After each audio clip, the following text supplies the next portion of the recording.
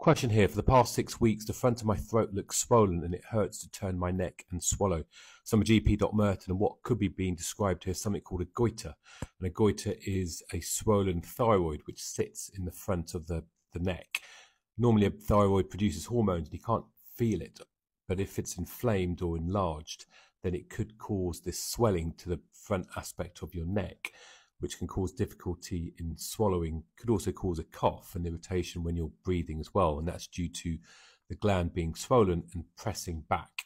So certainly something we'd want to review and investigate further. We will want to arrange for some blood tests.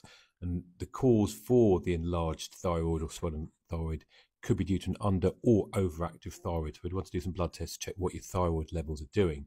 And we'd also want to arrange for a scan, to rule out whether it is the thyroid and make sure it's not something else, and also to help with the diagnosis in terms of what's going on. So yeah, please do get this reviewed. Thank you.